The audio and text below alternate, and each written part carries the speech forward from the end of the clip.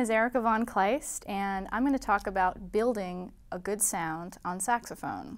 In a previous video, I discussed proper breathing technique, but just a little review of that.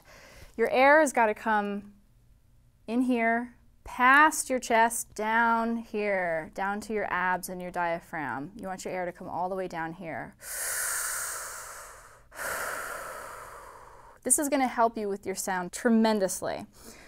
Your saxophone sound is going to come from the ground up. All your vibrations and all the energy from your sound has got to come from the floor. It's got to come from the earth. It's got to come from your feet all the way up your body, through your breath down here, and then out and eventually into your instrument. And that's going to come from proper breathing. So when you breathe down here, all that is going to come from the right place. You're not going to be too tense. Up here, you already have enough tension with your neck strap. You want to keep this nice and loose, and all your air's got to come down here. The best way to learn how to build your sound from the ground up is starting from a subtone. Now, a subtone is a sound you make on a wind instrument that is sort of halfway there. It's sort of like an undertone. It's an undercurrent of sound. Great saxophonists who have subtone in their sound, who have that vibration and that depth to their sounds, you can hear it in Lester Young's playing, Ben Webster, Joe Lovano. Any great saxophonist has built their sound from the ground up. And one way to start doing that is in the lowest part of your instrument, which on most horns is a low B flat. What you want to do first is just practice breathing into that note. Don't worry about getting a sound out just yet. Just breathe some air into your instrument while fingering that low B flat. And that's going to get the air all the way through your instrument because all of the keys are closed. So let's try that. Nice deep breath.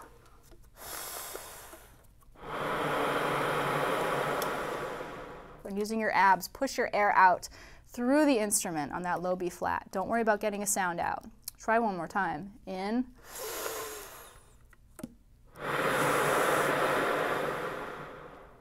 That's getting that air throughout the instrument.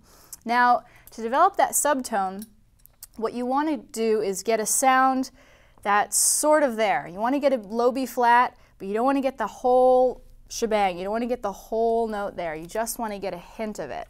Like so.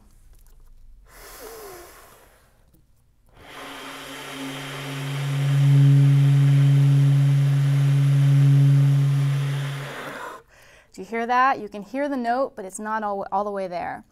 The sound is coming from the ground up. The opposite would be the top down. A lot of saxophone players, when they want to get the low B flat, they go like this. They really force it out. They use their tongue, they use their fingers.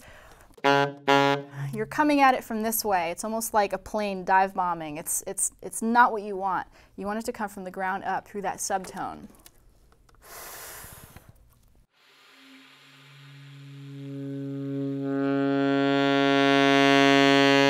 Not.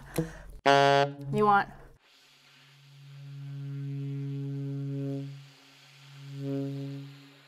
You want just a hint of it in there. Your whole body is nice and loose. Now with that nice subtone in your low register, your whole range is going to develop. That low register has all those beautiful harmonics and colors in it, especially if you're getting that vibration correctly through the subtone. And those harmonics and all that beautiful color is going to be heard throughout your instrument if you're doing it correctly.